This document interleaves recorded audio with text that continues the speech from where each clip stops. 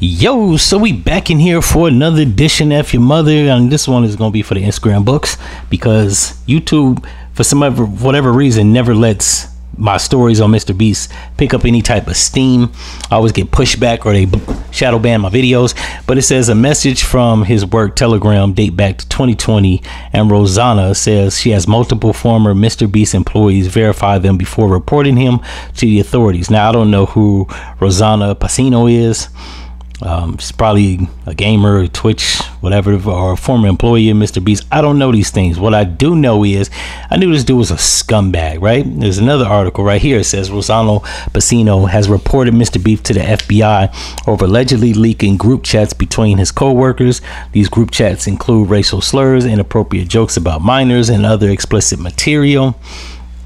So I don't know if this is concrete proof, but I knew this dude was a scumbag. Right, one, when he had the whole build 100 houses in Africa, it just seemed like bullshit.